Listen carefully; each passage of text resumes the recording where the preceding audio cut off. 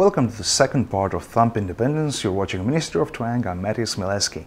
And today I'd like to show you a couple of exercises that will show you how to superimpose simple melody over ragtime comping done with thumb. We'll use a major scale in second position. So I'll bar my index finger on second fret, second, third and fourth string to get my A major scale, which will sound like that.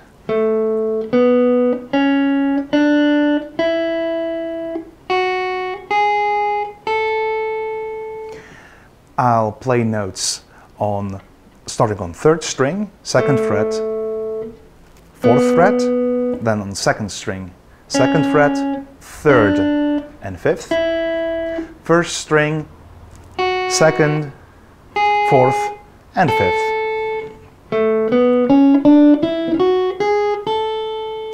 The whole time I'll hold my index finger on second fret just to keep notes ringing, because what we hold in here actually is a major chord that we will use as our comping framework.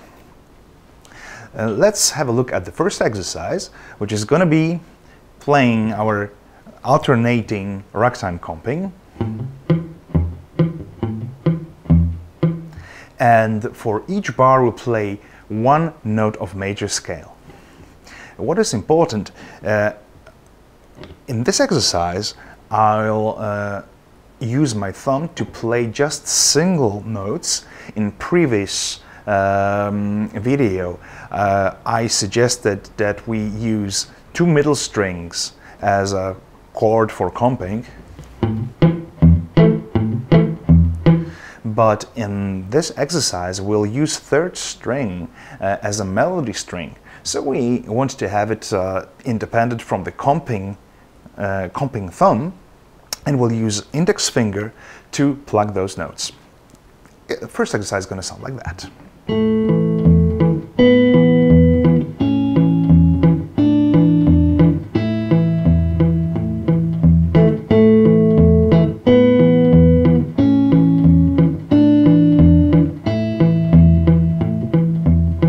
So I play just first 5 notes, 1 note per bar. They are all on downbeats on one of each bar. So we'll pluck each note with thumb on 5th string.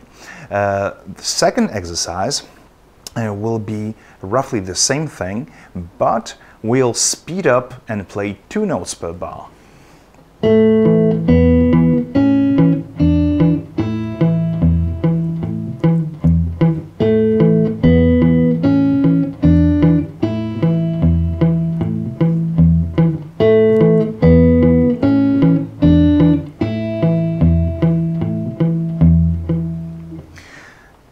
And the idea is just to keep the comping going and changing the melody on top. It is very important to start really slowly with both exercises.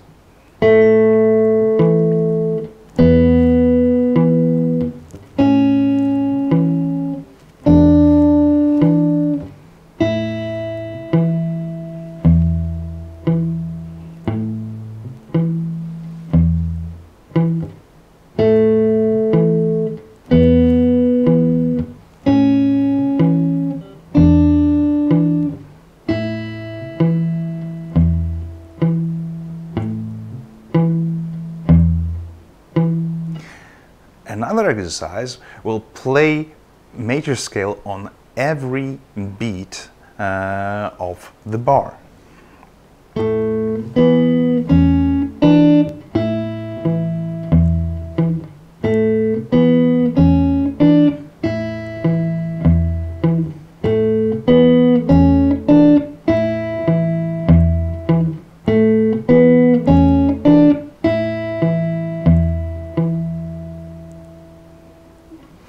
And again, it's important to start slow and build up to tempo. So far, every melodic run that we've played had its melody notes on downbeats of the bar. Now let's try to syncopate it a little bit and we'll have a little bit different rhythm. The basic melody idea is going to be the same, first 5 notes of A major scale.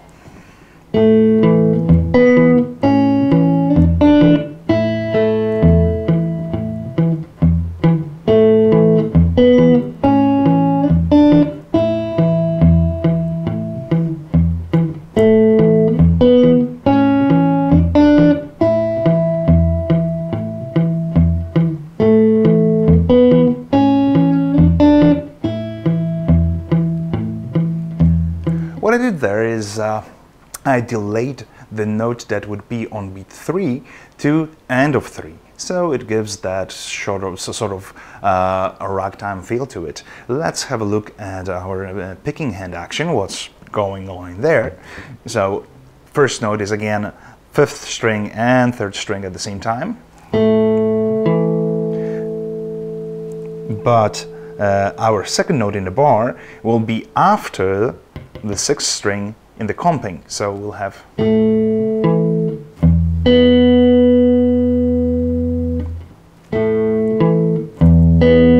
and right after the melody note we'll have 4th string, so it's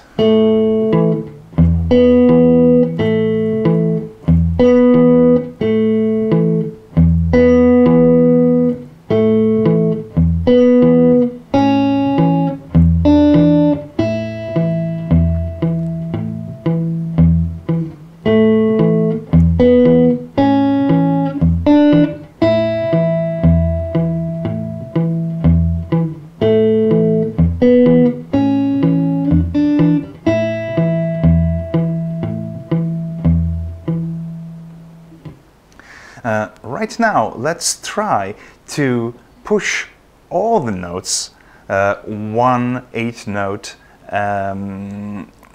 ahead of the beat, which will give the whole syncopation idea a little bit more emphasis, and it's gonna sound a little bit weird, but this is a good exercise to have our rhythm and have the thumb independence going.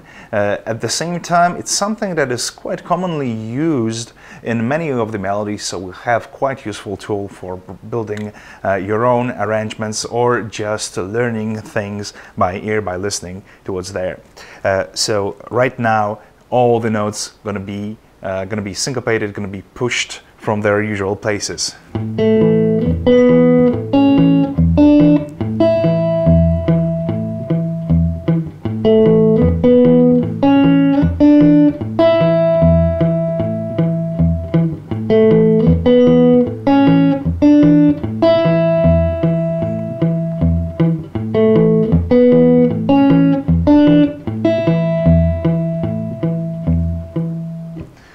So these were a couple of exercises with first 5 notes of the major scale, and we'll try to make something a little bit more interesting. We'll use very similar rhythm patterns, but we'll change the melodic pattern, and we'll play major scale in thirds. So there's gonna be a melodic run like that.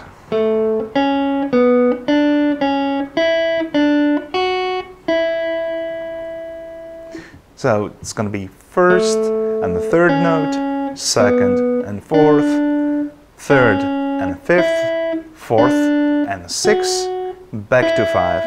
So it's 2nd fret on 3rd string, then 2nd fret on 2nd string, 4th fret on 3rd string, and 3rd fret on 2nd string. Then 2nd fret on 2nd string, 5th fret on 2nd string, 3rd fret on 2nd string, 2nd fret on 1st string, and back to 5th fret on 2nd string. And again, we'll play all of those on downbeats of the first bar.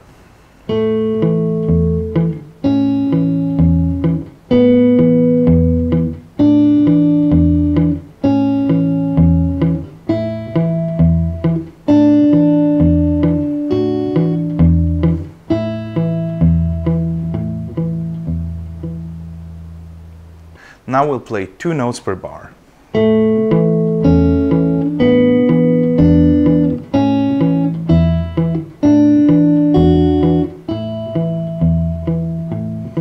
one more time.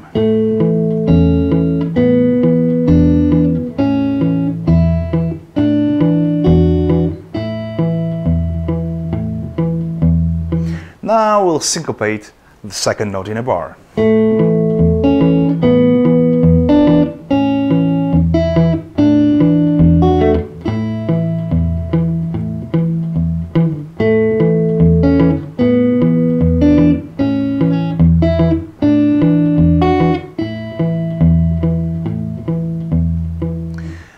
Now we'll syncopate all of the notes.